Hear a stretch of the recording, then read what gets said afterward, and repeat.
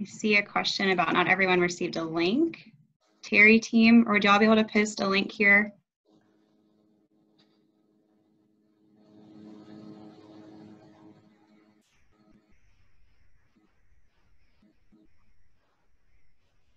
Give everyone a few more minutes.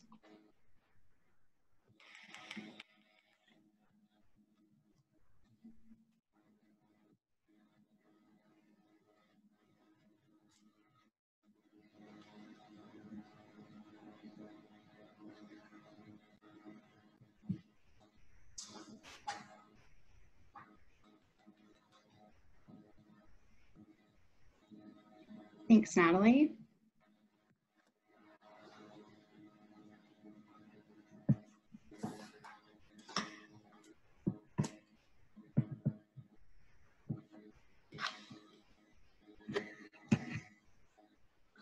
All right. Well, welcome everyone. Good afternoon or good morning, wherever you are. And welcome to our first Terry Talk. I'm Brittany Chitwood, and I graduated with my BBA in accounting in 2014 and my master's in accounting in 2015. I was also a Leonard Scholar, class of 2014, and I've been working in EY's assurance practice in Atlanta for the last 5 years. And I'm on my 3rd year on the Terry College Young Alumni Board, and I'm serving as the events committee chair this year. So before I hand it off to Mary to kick off the program, I wanted to cover a few logistics for the program today. So as you've probably figured out by now, all of you guys are video off and muted for the duration of the talk today. However, we do want to hear any and all questions you may have, so please send those over in the Q&A. So if you look at your Zoom screen, you should see a little Q&A icon at the bottom. So please send all questions through that Q&A chat, and we will address those as they come up, and we'll also have some time for questions at the end of the program today.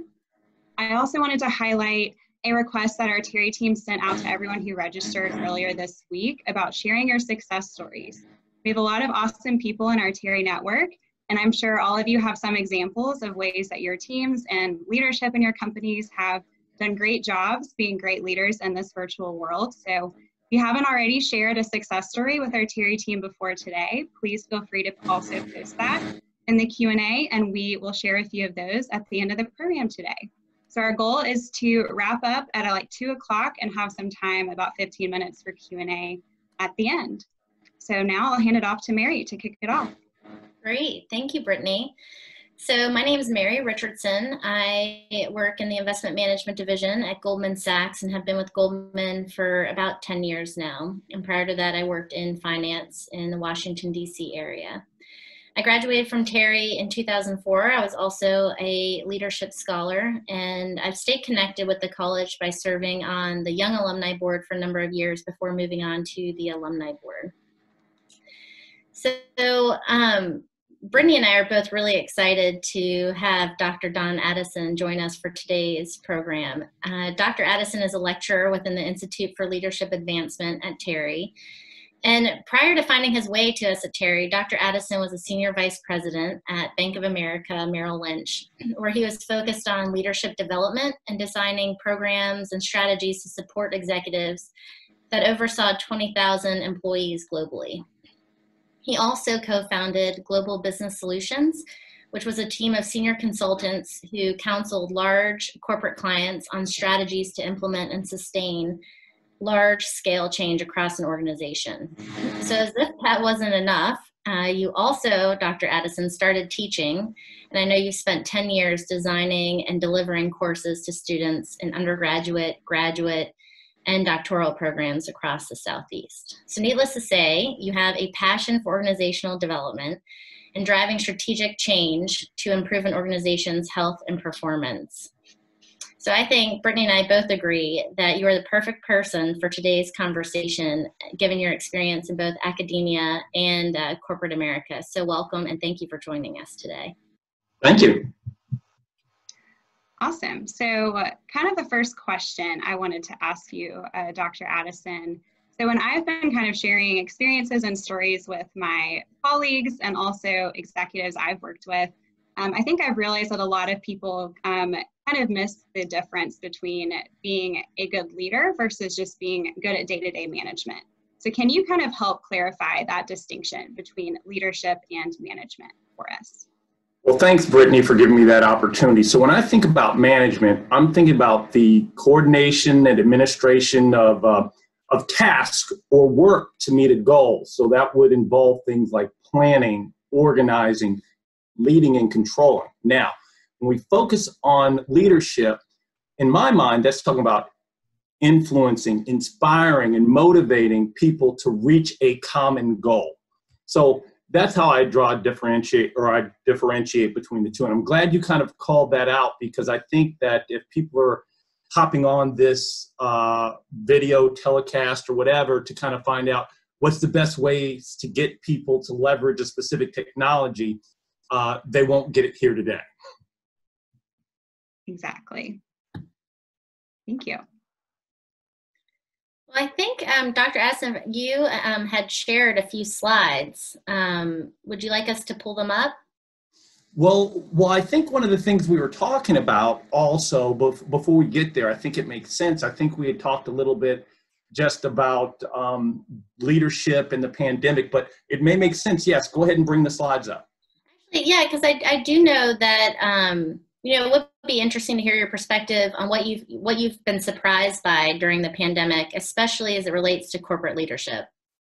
Yeah, I tell you what, I've had the opportunity to actually, through our executive education department, they've had the opportunity to keep me very active in the practitioner community. And especially over the last several months, all through the spring, I've had an opportunity to meet with regional as well as national level groups and committees and things. And it really shocked me when I had an opportunity to speak with a lot of these groups. And what kind of jumps to the top of my mind in terms of surprises specifically is the number one, fixed mindsets I've come across of leaders, as well as negative momentum. And I'll give you one example that is top of mind. I had an opportunity to speak in front of several leaders of some of the largest power utility co-ops throughout the Southeast. And this was probably around March or April timeframe. And it was interesting because the first 5 to 10 minutes of the call was all about gloom, doom, disruption, etc. And I just listened for a while and then kind of stopped the call and I said, hey folks, let me ask you a question. If 6 months ago, somebody had interviewed you and asked you, does your organization have the ability to convert from bricks and mortar operation to a virtual operation in the span of a week, would any of you on this call think you could have done it? The call went dead and light bulbs started going off, because I think what people realized was, hey, oh my gosh, we're sitting up here moaning and groaning, but we just did a major strategic pivot. And it was at that time that I think they started to have a little bit of a change in mindset. And so along those lines, I had an opportunity to speak with a few more companies, a few more committees, and I started seeing this dynamic, once again, mindset, as well as a negative momentum around change that I developed along with my partner, Troy Montgomery, who also teaches in the Terry College of Business. We actually developed some slides to kind of help companies better understand these dynamics. Because once you understand mindset and momentum of change, you're in a better position to improve your organization's adaptability, so to speak. So yeah, why don't we take a look at the slides, Mary? Thanks. That'd be great, because I think everyone's been surprised by how adaptable people have been during all of this. Yeah. Well, it's interesting because I'm glad to hear it, because obviously people will reach out to University of Georgia for support or executive education when they're experiencing the problem. So it's good to know that some people are out there thriving. But taking it back to COVID-19, as I step back, because I'm a social scientist at heart, one of the things I noticed was behaviors or reactions which fell into 3 buckets. Now, first off, I want to make it very clear. We realize that we are in unprecedented times and things, but also this is a very serious situation we're facing. You know, first pandemic in 100 years, etc. Now, once we all have reacted and realized we're in very serious times, I would notice reactions within 3 buckets. Number 1, oh no, we're in trouble, we're doomed, close down business. Bucket number 1. Bucket number 2, okay, hold on folks, let's hang in there. If we just persist and just change a few things, we'll get back to normal and business as we knew it faster than you can think. And just, we'll get there. Just hang in there, things will get back to normal. But then there was a 3rd bucket. And the 3rd bucket was very interesting because these were the folks who were like, okay, this is in front of us. Let's cut through this. Let's get her done and learn and grow from this. And it was very interesting because I mentioned my partner, Troy Montgomery, Dr. Montgomery and I, and we were talking, and it was very interesting because one of the things that anybody will tell you, and I'm sure I've got a lot of current students and past students on the in the session right now, is I am not a technologist. I'm allergic to technology. So nobody felt more angst than I did once we realized we had to move to a virtual platform. However, once I saw that it was going to happen, it's time to embrace it. It's time to cowboy up, handle your business, etc. And what I was able to do was I said, okay, there's a lot of people who are struggling with this. I'm going to hop on this horse, ride this horse as long as it'll take me, because I know that technology is a wave of the future. And a lot of my peers at other universities were really struggling with this. And they were trying to push back, trying to do everything but lean into it and learn and grow, etc. It was also around the same time that I also started thinking, I said, hold on, wait a minute. I'll be working from home more. What does that mean? Well, I can cook more. I can make better meals. I can add another workout in my day because I get about a half hour back because I've got a 15-minute commute. So once again, just looking for ways that I could capitalize on the situation.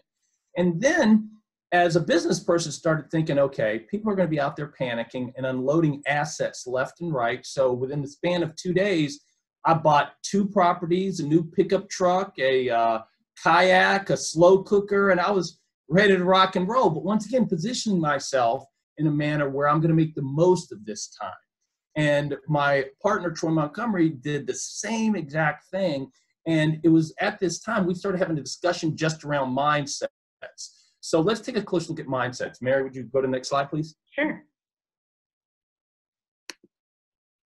Perfect. And as I may have mentioned, I mentioned the fixed mindset that a lot of the chief executive officers had on the call that I attended. And what I mean specifically by fixed mindset is people who are like, oh no, here's a challenge. I don't want to deal with it. For those Winnie the Pooh fans out there, these are all the Eeyores out there. Like, oh no, why is this happening to us, etc. And these are the people who express frustration. How could this happen now? I was in the middle of this technical implementation or this merger. Oh my goodness, what are we going to do? Well, complaining about it isn't going to fix anything. And the reality of it is, when you have a fixed mindset, you're less likely to adapt to the challenge in front of you. Now, on the flip side, we have the growth mindset. And as the slide lists up there, people who want to be challenged. The effort and attitude determine everything, along the lines of your attitude determines your altitude. But also, when I'm frustrated, I persevere, or hey, I can learn and adapt to anything.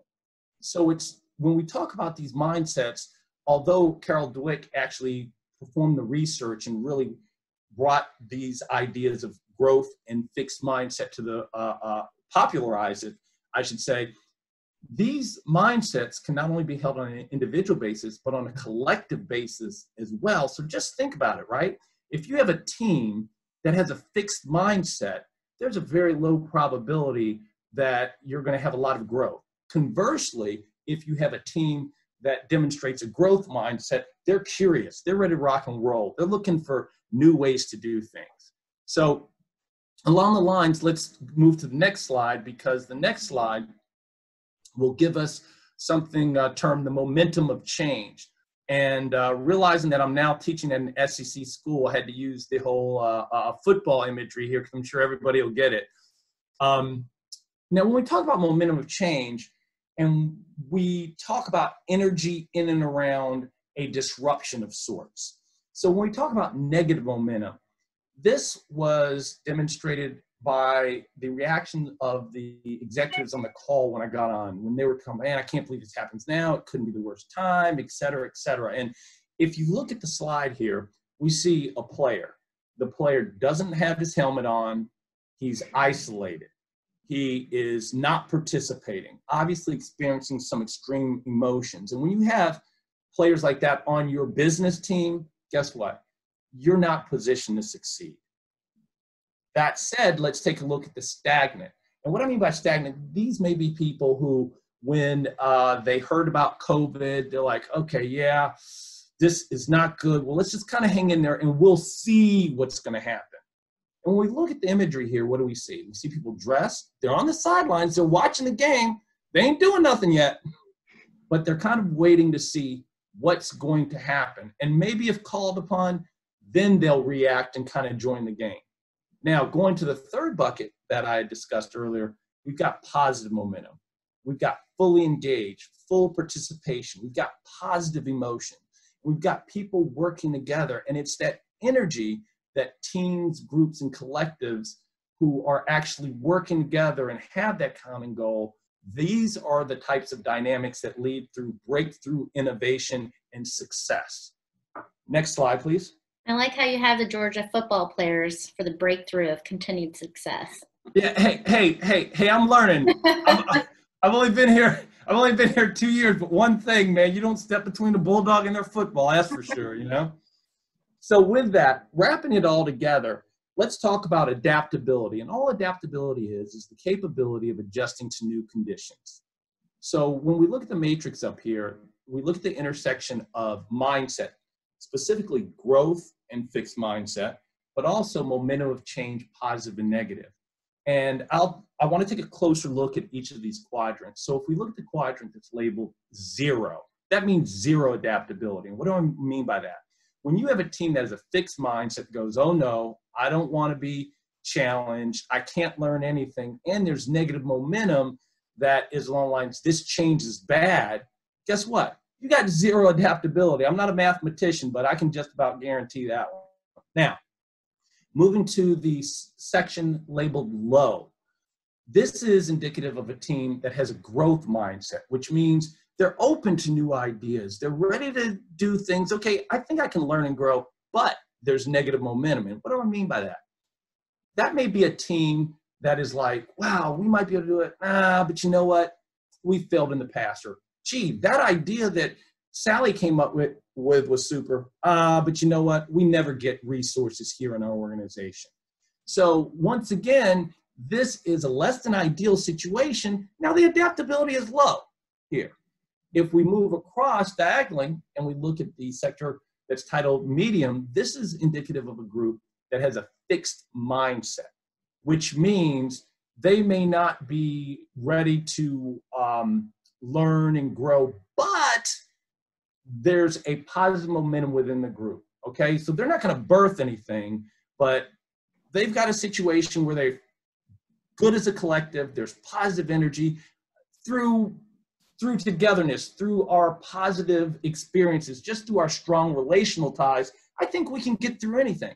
So this is the type of team that may be a late adopter. They're not gonna come up with anything, but when the good idea comes from another group, they say, hey, let's hop on board. And we'll close with where it says high. And once again, high adaptability. This is indicative of a team that has a growth mindset, meaning they're looking for challenges. They're ready to embrace challenges. Those of you familiar with Six Sigma may be familiar with the idea of continuous improvement. So these are groups that continuously attempt to improve processes, procedures, just the way they work. But also there's positive momentum. Maybe there's healthy internal competition where they try to outdo each other and they celebrate short-term wins and things. This is where innovation happens. So when we think about this, the key thing here is leadership. When you have a leader who, as I said earlier, can inspire and motivate these teams, but also cultivate a growth mindset and generate positive momentum and change, that increases the probability that your team, department, or organization will adapt and thrive during times or periods of reactive change like we're in right now. So I'll say this is important because obviously getting on Zoom, Skype, or Kaltur, or whatever the case may be, that's extremely important, but that's a tactic. And what a lot of leaders will talk about is, how do I get my people to do this? How do I get my people to do that? That's indicative of a collective where people they have a fixed mindset and or negative momentum of change. So what I talk to leaders about is, as a leaders, it's not about the tactics. It's about inspiring and motivating those people. And once you inspire and motivate them, guess what? They're going to be the ones coming to you going, hey, I want to install Zoom on my computer. Or, hey, I have a new idea how we can spend more time together, even in periods of social distancing. So once again, as a leader, cultivating that type of environment is only going to benefit you, your team, and your organization. So I think we've got a quote here on the back end with the next slide. Great. I was going to ask for I think it would be helpful for all of us to see an example of a leader with that mindset. Oh, great. Okay. Well, I'll get through this slide real quick. Then we'll take a look at a very practical example. Great. Now, when you look at this example, I'll give everybody a chance to read this slide here. And what I liked about the slide while you're reading is the fact that it's from Citrix and it's talking specifically about the pandemic. And the quote comes from the CEO, their top leader.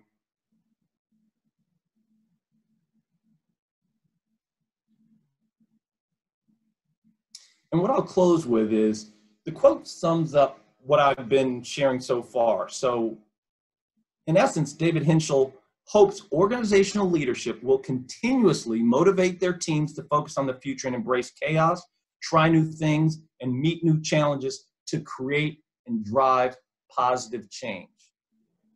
That's the key here. Mm-hmm. So I don't want to leave you hanging, Mary. Let's go to the next slide. Well, that was a good example. I like that. Let's take a look at the slide here, because one of the things that I talked about is I'm going, oh my gosh, I've got all this blah, blah, momentum of change, et cetera. People are going to be like, yeah, that's great. How does this work? Or give me an example. Well, what's interesting is on March 27th, Dean Ayers put out a communication, and it just hit me a couple days ago. And actually, just so nobody panics, I ran this by Dean Ayers, and I said, hey, can I have your approval to broadcast this? And he was fine. The reality of it is, when we talk about a leader who actually can cultivate a environment that includes a growth mindset as well as generate positive momentum, here's a communication that I think is short, but it covers several key aspects of what a leader is attempting to do during these times. So what I'm going to do, I think I've got some notes here, so I won't riff too much. When you look at the first page here, right out of the gates, he clearly acknowledges and calls out the challenge, which is COVID-19. Now, I've seen various leaderships in different forms who don't want to mention it, who don't want to call it up because, oh, that's bad. Well, no, call it out. Nobody's surprised. Everybody gets it.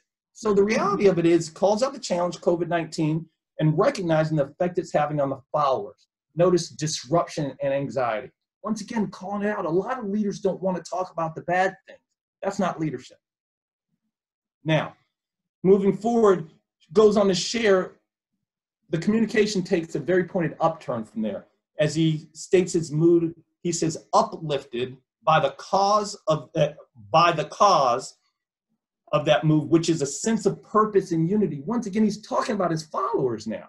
So it's not just him. This is the way I feel. It's like, I'm inspired by what you're doing. I'm seeing you folks down here really responding in a positive way.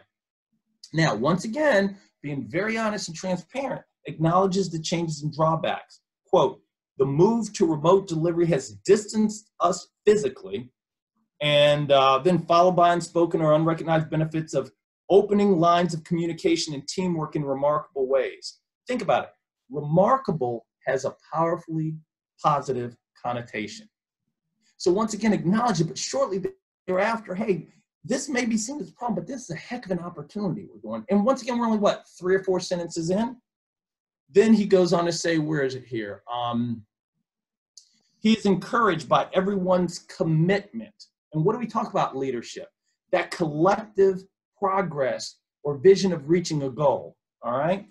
And quote, our, once again, the collective, not just him, and it's not the other, it's us as a community, the Terry community, our ability to rise to this new, and calls out a challenge.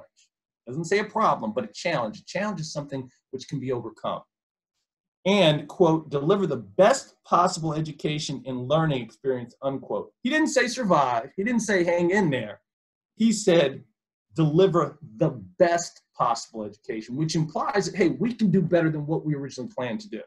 So once again, setting that bar high, building that momentum. Next slide.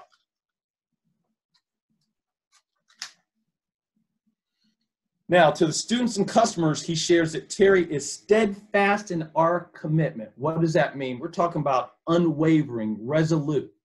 Okay? We're not questioning, hey, we're kind of going to do our best here. Nobody ain't trying to do their best. We got a job to do, right? Then he acknowledges it's going to be different. That's extremely powerful. It's going to be different, meaning change is coming. I'm not saying it's going to be the same, but things are going to be different. But then calls out the unmistakable opportunity to pull together and accomplish goals in front of us. Once again, rallying towards a vision. And once again, us as in the collective, the community, we've really called out the undergraduate and graduate students, in addition to the faculty and staff who received the first, who the first part of communication was catered to. Then he gives us very specific guidance to, quote, narrow your focus and prioritize, advocate for yourself, communicate clearly and directly, and empathize with the circumstances others face. So once again, care, nurture, help your brother, your sister out. We're all in this together. He closes by asking folks to, quote, remain patient, supportive, and unified as we navigate. Now, calling on patience, calling on tolerance, saying, hey, this isn't going to be easy. Things are going to change. It's going to be different, but let's empathize. Let's be patient. We can get through this. And then I love the term navigate, as it suggests the notion of going through uncharted territory, which is true. We've never been here before. He goes on to reference tenacity and attacking each day to seize opportunities. So not only was he talking about the vision, but now he's talking about day by day, we got to do this. Day by day, you got to bring your lunch. Talk about hunker down. You're talking about the balling, right? This is where you get in and get the job done. And then he closes with, quote, we will persist through this. And here's the key, be stronger for it. Not, well, things will get back to normal. Hang in there. We're going to be okay. And we'll pick it back up in 2024. It's like, no, we're going to be better off once we get through this whole thing. So to tie everything together, leaders who, number one, generate positive momentum towards change. Number two, cultivate a growth mindset. They create an adaptable organization, and adaptable organizations will embrace those tactics, those techniques and routines that we're calling upon in these unprecedented times, and do so more broadly and faster than organizations who are less adaptable. So when you think about it, adaptable organizations don't have to answer the questions, how do I convince my people to use Zoom or MS Teams? Because their employees are already doing it on their own. Yeah. And Mary, I remember when we were talking, both of us being from having backgrounds in banking and financial institutions, I think you had a pretty good example too, didn't you? Yeah, this made me think of my experience at my company, just from a communication standpoint, that stood out because at the time when COVID hit, that was also during obviously extreme market turmoil. So that certainly elevated the stress level that we were all feeling as advisors in the Atlanta office. And so what I thought was interesting, I was impressed with the communication from senior leadership, but especially at the region level, because our region head started to do Zoom calls. So that encouraged us to get familiar with Zoom very quickly. But we did Zoom calls every day for the first week or two, and that eventually tapered off to 3 times a week and now once a week. But what I thought was smart on her part is, rather than using those Zoom calls just to share communication from the broader firm, she brought in guest speakers every day to cover different topics, such as, what questions are the advisors being asked by clients? How are they addressing that? How are we all staying on top of market knowledge so that we can pass that along to our clients in a timely way? And so I thought that doing those Zoom calls and bringing in guest speakers kept us with a kind of positive mindset, and it created a channel for her to distribute the communication, but in a way that was very helpful because we wanted to hear and share best practices amongst all of our colleagues. So we were staying engaged from that standpoint. So I just think for me personally, the communication was key. Good example. Yeah. Well, here, all right, I'm going to stop sharing my screen so we can see faces a little better. One thing, Dr. Addison, that one of our attendees, Julie, brought up was that Dean Ayers said physical distance, not social distance. So, and how that kind of talks about how we are social beings. So it's pretty much impossible to always be socially distant, and we need that social interaction. So thanks, Julie, for sharing that. I thought that was great. No, yeah, definitely. Well, one of the things I'd like to say is all my students are going to be like, oh my gosh, I can't believe you've seen this again. None of us is as smart as all of us. I have a little bit of insight. Mary's got some. So as we kind of go through this discussion, if there's people out there who are attending who have some insights and best practices, please type it in the chat, and Brittany, keep your eyes out and see what we can do to share.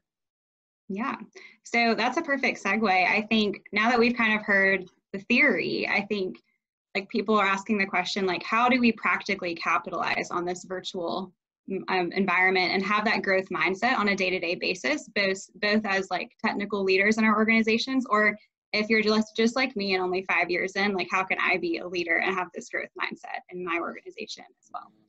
Okay, so we're talking about routines and tactics now, right? Yes, okay. And but also how to like motivate and inspire and be a good leader at all levels, or as a student too, for those students on the call. Okay. Well, let's start in the business realm first. And we want to talk virtual. One of the things, and obviously I'm an old guy, retired to come work here, older than I look, but the reality of it is in certain organizations, there's a culture of at your desk early, stay until the late hours, okay? And a lot of times that culture can derail a culture that is performance-based, because ideally where a performance-based culture, when they have to transition to a virtual sort of a work environment, it's a lot easier because people aren't worried about, I'm not being seen, my boss won't see me at 7 a.m. Because a lot of times we reward people for activity. Wow, that Joe, he's in the office at 7 a.m. every day and doesn't leave till 6 p.m. That's not the right question. The question is, what's Joe doing? Is Joe completing his work, right? And in a performance-based culture, you have leadership that really values people getting the job done, making sure that people who need directive leadership says, okay, here's what you need to do, here's how you need to do it, here's when it needs to be done. And the more senior people, just giving them the overall goal and what needs to happen. And then when you have that sort of performance-based culture, you're not worried if when they're at their desk, are they working now, et cetera, because the culture is one in which people are held accountable for getting the job done. So the number one thing, well, I shouldn't say number one, but one of the top things that helps an organization through an effective transition to a virtual working environment is by cultivating and nurturing that performance-based culture. The other thing that I'll say in terms of leadership is everybody focuses on what's going away. And once again, that's what we call a deficit-based mindset, okay? It's hard to maintain an upbeat attitude. And I like to shift it to something along the lines of appreciative inquiry or positive psychology. So rather than what are we losing, what are we gaining? Well, here's what we're gaining. Guess what? You're not getting as many drive-bys.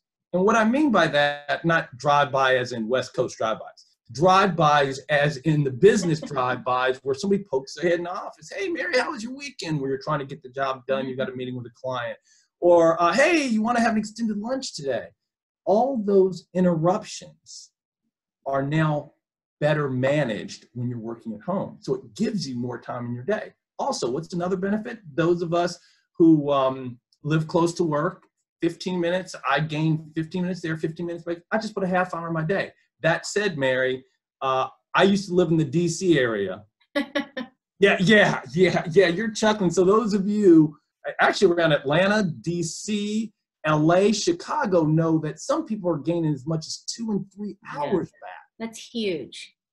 That absolutely is, right? So when you think about how much time that you're given back, that's time to do the additional planning that's necessary, not only just to manage the meeting, but you can be much more purposeful and intentional with your interactions. There's benefits to that, because sometimes as a leader, you can be overtasked. Some of us become withdrawn, and you always want to be presenting your best to your people. But now you can manage when you're seen and how you interact with your folks.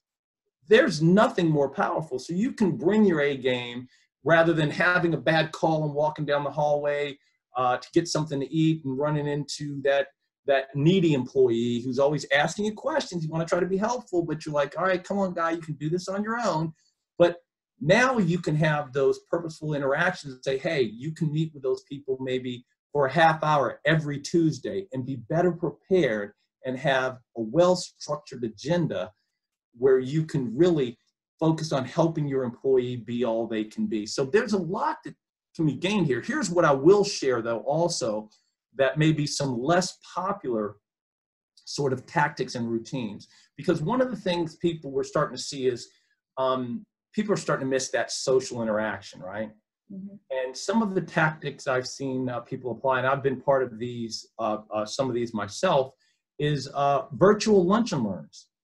So you're not working, but maybe you watch the same video at the same time, and you can use the chat function and kind of go through. And ideally, it's something that's developmental for the team or something that strengthens social ties, but not necessarily something that's work-related.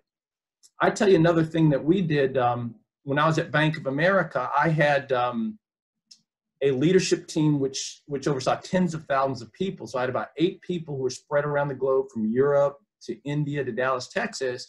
And what I did was I had a virtual book club. And this was years ago when we all read Jim Collins' Good to Great. Oh, yeah. But the thing wasn't just reading it. It's like, okay, what did you learn and what are you going to do? So I'm a big believer in action. It's really neat. We have a lot of people who can talk. But once again, that's not helping anybody. What did you learn that you can apply to help your employees, to help your team, to help the organization? So there was some accountability and a high degree of action orientation with that exercise. The other thing I've seen people do during this pandemic is some organizations will have smaller teams meet offsite at a park, perhaps. And a lot of times it'll be in a pavilion where you can have your laptop up, because some of us, the laptops and sunlight doesn't work. But then what they'll do is they'll get together outdoors, socially distanced. They can still interact, and you're in a park, so you really don't have to worry about sensitive information so much, and the airflow is there. And then afterwards they say, hey, we're going for a hike, or we're going for a bike ride, or renting some canoes perhaps, right? Things like that. Then everybody's heard of this one, though, the virtual happy hour.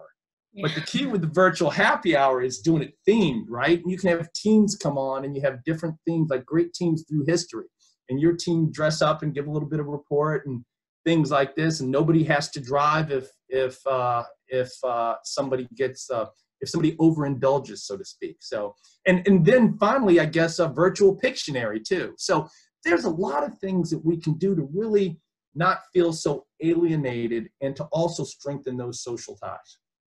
I think you're right, though, Dr. Addison, that you have to be, I didn't realize how much I would miss the interruptions during the workday, but you're right. It's powerful that you can control those a little bit more, but I still think you need to be intentional with the engagement that you have, because even if people act like they don't need it, I feel like people do.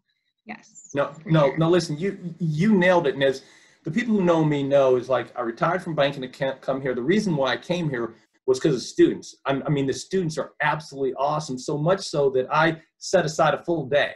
And I've got my graduate assistant, Christina Britt, who is absolutely awesome.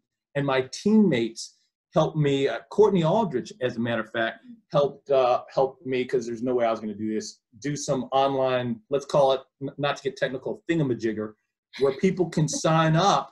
And basically, the majority of the day on Wednesdays, people can sign up for 15-minute blocks. So I've rearranged my schedule so I can have that interaction, so people can get on Zoom, etc. And I've got time dedicated for that, not here and there and scheduling people in, but knowing that I really like that interaction, I have probably a good 7 hours, I think 6 to 7 hours set aside on Wednesday where people can sign up for those 15-minute blocks. So if you need that, that may be something you can do and send out a blast email, say, hey, if you want to meet with me, here's a link, please sign up. Love to hear from you. Yeah, that's a great idea. I love that. There's one question that came through that I think is directly relevant to what we were talking about from Caitlin. So she asked, many of us shot out of the cannon in March, but burnout and loss of momentum is starting to show up now that we are roughly 6+ months in to this new world. So she's asking, like, how do we stay focused and motivated and continue that, having that growth mindset and positive momentum? Well, I got to tell you, what I would say is this. I don't know if people are still, well, a lot of it could be expectations. Now, when she says shot out of a cannon, that implies, and I'm assuming this could be somebody who recently graduated. And is that correct, you think, or am I off? Or it could be just like everyone's kind of, you had the camaraderie initially when quarantine hit, and we're like, we're all in this together, we're going to get through this. But maybe that was that kind of stagnant mindset at first of like, we're going to wait for things to get back to normal instead of capitalizing. Well, listen, that's why leadership is so important, because you've got to set the expectations. Guess what? It ain't going to be back to normal. You're going to have a new normal, and things are going to be different. And a lot of times people hold on to, wow, I wish I could go back to the way things were. And I struggled with a little bit of that, because one of the things, I don't necessarily like change, but I tell you what, I used to have a crew who I worked with 20 years ago, and these were some old banking friends. And you talk about work hard but party hard. Wow. But the virtual happy hours we have are just absolutely fun with the different themes. So I think looking for new ways to engage, and just realizing it may be a while before you can get back together and do things. Now, that said, there's certain cities where a lot of the establishments are allowing people to get together outdoors and do things. I was in Greenville recently, and there was a rooftop restaurant called Sips, I think, and I actually had an opportunity to interact with some current UGA students and UGA grads out on a rooftop, outdoors, totally open, socially distanced. So it made sure that I was looking out for everybody's health and well-being, but at the same time fulfilling that need to be close to people. Mm-hmm. Awesome. So I think continuing the conversation, we want to hear from the attendees. So we are actually going to launch a polling question for our next discussion topic. So I think our Terry team is going to pull that up. So the question is, what is your biggest concern right now being virtual? So there are 5 options. Please pick one. The first is just low morale, or just maintaining those in-person team relationships. Productivity during the day, maintaining accountability, I would say for both yourself and your teams. Lack of opportunities for FaceTime with leadership, and work-life balance. So kind of separating that work and home when you're working from home. So we'll give everyone a minute or so to reply to this. And Brittany, while we are letting people submit their responses, I thought it would be fun to share a success story from the Terry community that someone shared a couple days ago. So this is coming from Felicia Conn-Payton, who is the owner and director of Little Scholars Academy, which is a small nonprofit childcare center in a low-income neighborhood. I thought this was a great story. So she said, I have 2 Georgia Lottery-funded pre-K programs, and I decided to have my students return to school in a traditional setting. It is hard to teach preschool children virtually, and even harder in a neighborhood where most children do not have access to electronic devices. To keep my staff and parents motivated, I had an outdoor classroom created, and we started, sorry, a little pop-up on my screen. So to keep my staff and parents motivated, I had an outdoor classroom created, and we started an early childhood education garden. The garden has been such a success, especially since the neighborhood is a food desert. The outdoor classroom has also made the parents and staff feel safe in the environment, and I have also had an air purifying devices and an HVAC system to deliver cleaner and healthier air. And I just thought that was such a great example of using this situation, being adaptable and creating something new that's exciting to everyone with that garden. No, I think that's a great idea. And I'll say something before we read this poll. One of the things that just hit me is I had missed a lot of social interaction, but I tell you, over the last 2 months, I've met more of my neighbors in my neighborhood than I had the prior 18 months. As people are out and about. So I've made new friends and things like that. So this may be a great opportunity if you get out and exercise while you're working at home. Talk to some of your neighbors as you pass by and things. That could help satisfy some of that need for social interaction. Yeah, I agree. Yeah. So we have our polling results. It looks like we have a tie between two, between low morale and maintaining team relationships, as well as work-life balance. So maybe you can pick one or both of those, Dr. Addison.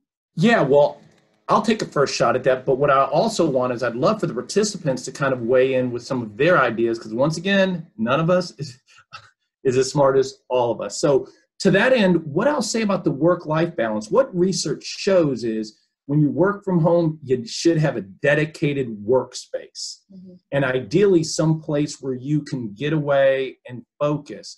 So much so, when I worked for the bank and I was in Charlotte, I had a dedicated office off in a different section of my home where I could shut the doors and I could really be focused on my work. And then when I actually walked out, I felt like I was at home again, because this is a problem that I struggle with now, because right now my kitchen table is kind of like my office with my small little retiree townhouse now, and I can't get away from it.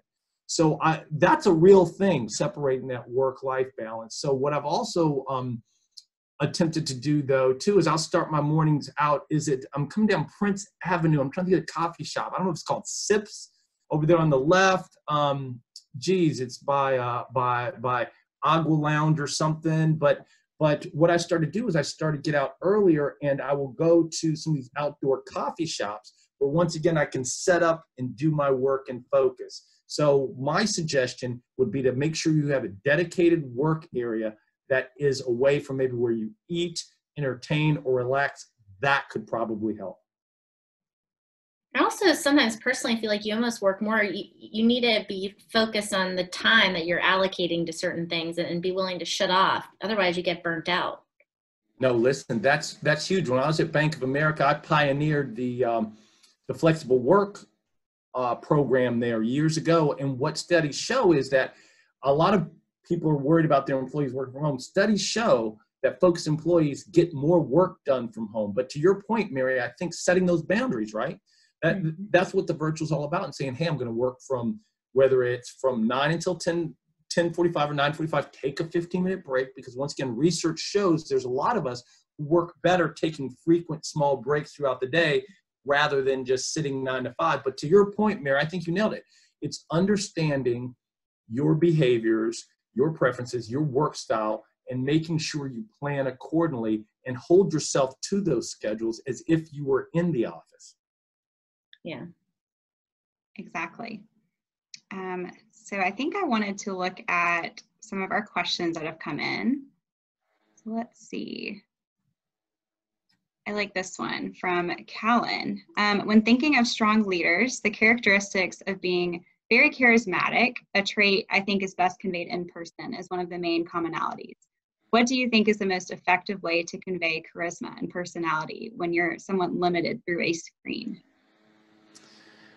Well, I've got to tell you, a lot of times when we think about charisma and the ability to draw people in with your personality traits, things like this, a lot of times what you can do is through your work environment. Maybe you've got some artifacts in your office that may be funny, that may signify success, perhaps. And when you get on the call, making sure you have the right backdrop, perhaps, right? A lot of times backdrops, or making sure you prepare for your audience. Once again, understanding your followers, who you're going to speak with. There's some people who like to share more. So being able to say, okay, I'm going to get on the call with Mary, and I know Mary is a type A, she's a doer, so I know that I'm going to need to give her 20 minutes to fill me in on what I missed. Conversely, I may have Brittany, I may have to question because she tends to be very modest, and I may need to pull some things out of her, and she may need more coaching from me. So once again, I think as a leader, the ability to truly understand the people who are on your team and understanding not only what you want to cover in that call, but how you can cover that. Because a lot of times our learning styles and our communication styles are different, and being prepared to engage in whatever manner best suits your follower. Right, I think that's great. There's another question that I thought was interesting. So one of the individuals who submitted a question said, what are your thoughts on whether the pandemic will have a permanent impact on the makeup of the workforce? In particular, I'm seeing parents, disproportionately women, exiting the workforce due to lack of childcare and having to facilitate at-home learning. I think that's a good one. I have to tell you, I see that something, but once again, the question is, what do I predict and what do I see? Mm-hmm. Here's what I will say. I will say, when companies have the realization that, oh my gosh, our productivity has been the same or even improved, they'll let go of real estate. That goes directly to the bottom line. You start getting rid of some of that high rent space in the office district. Man, oh man, you talk about savings and immediate returns. So I think what we'll see is we're going to start seeing larger corporations over the span of probably the next, I'd say 3 to 36 months, start letting go of downtown office space. Interesting. I could see that. So one thing, it's not a question, but I liked that Lori brought this up as an idea for team engagement besides just Zoom happy hours. Team trivia, I think similar to what you were saying, Dr. Addison, about having kind of some sort of content that everyone can rally around, whether that's like a lunch and learn, watching a TED Talk together and discussing it, or reading a book together. I think trivia could be a fun way to feel like you're in person and kind of collaborating, but you're not just sitting around in a screen with a cocktail in your hand. Yeah, I think that allows people to show their personality too. Yeah, so thanks, Lori, for sharing that idea. Great, what other questions do y'all have? Let's see. I have actually, Brittany, another success story that's come in. So This is from Jake Candler, who said, I work in management consulting, and we have utilized virtual team rooms to replicate results generated from all of us being in one place and brainstorming solutions for our clients as they arise. Specifically, we've used virtual whiteboards and scheduled team sessions that are blocked off for this purpose. It allows for maximum efficiency and accountability for each project. That was great. Great idea. Awesome. So another question I see, I think that came through earlier, was from Julie. She said, younger people are usually more adaptable than older people. Are our business communities and education communities prepared to recognize that younger people could be the key to helping them be more adaptable versus maybe a traditional relationship with younger people, which assumes that they need time to, quote, learn how the system works first? Well, my experience, I'm going to turn it over to Mary because both you and Mary are still squarely in this, so I don't know why you're asking me this, but one of the things that I will share is, as I still have my feet in the practitioner world, I think employers get it. Employers are really getting the fact that we've got the back of the millennials and the Gen Z. They're a different type, and they bring a lot of talent, a lot of strengths. And whereas back in the 60s, 70s, you had a pretty, what I'll call, solidified infrastructure that didn't change. And you would come in out of college and, okay, that you'd get shown the IBM System 36, this is what we used for years, blah, blah, blah, where you've got undergraduates now coming in who are expert at applications, tools, and techniques that the employer doesn't have. So they're bringing a heck of a lot more to the table than I know I did when I came out of school. So my answer to that is, I think employers are getting it. So Brittany, what are your thoughts on that? I mean, I think that so I will say EY is fairly young. I feel like most of our workforce is pretty young, which is fun. I feel old at 28, so when I work with a lot of people on my team. But I do think that a lot of companies are recognizing that in order to retain that top talent, they do need to do a little bit of a pivot and cater to either having more flexibility in your workday. And I honestly think this remote working environment is forcing a lot of these companies to do that and be truly performance-based as opposed to hours in the office or a FaceTime and that sort of thing. So we've seen that too. And actually I saw an interesting stat, don't quote me on this, but that more than half of our population are millennials.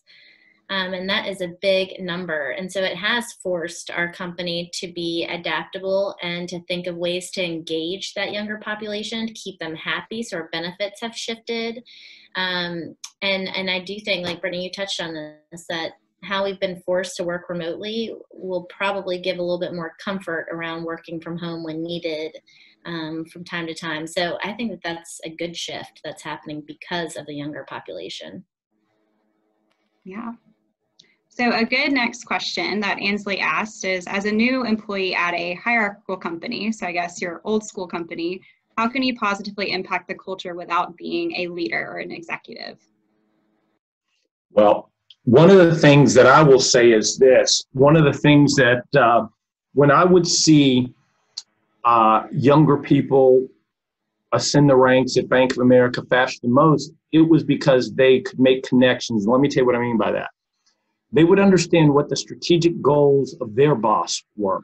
And within that area of focus, what skills and competencies and capabilities did they bring that were unique that could help their boss reach their goals? So it wasn't so much about the company vision, the company mission, but it was about that person who you directed, who you reported to, your ability to understand the actions you could take, the information you could bring, the tools the unique things that you could bring to help him or her reach their goals or the team's goals. So to be able to have a laser focus and put a high priority on that, that's something that I had seen. I think that's a way sometimes new people coming into a team can really make a valued impact.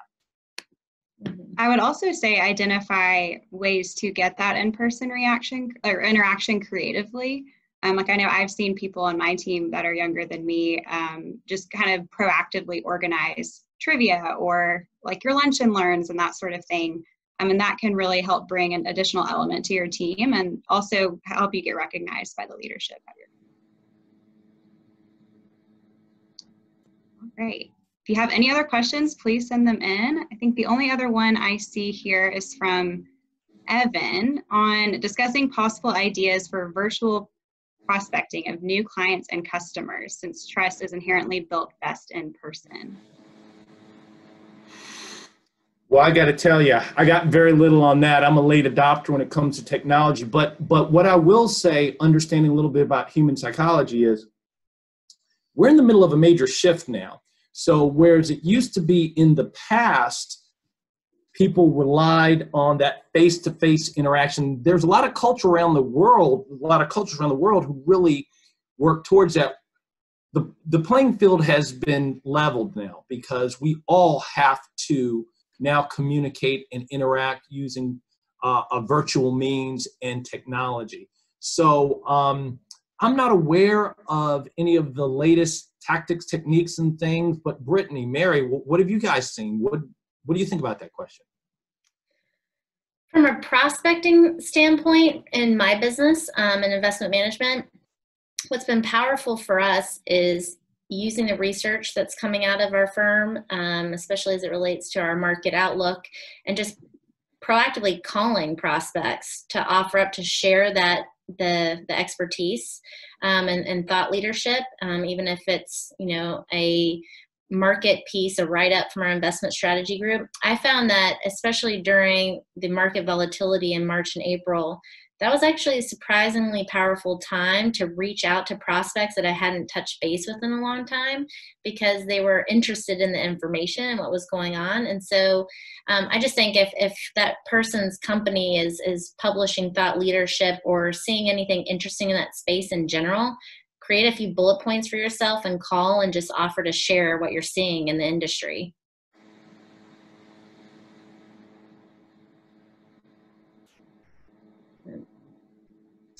I think, Brittany, do we have any more questions? One more just came through from Julia. She said, you mentioned that companies might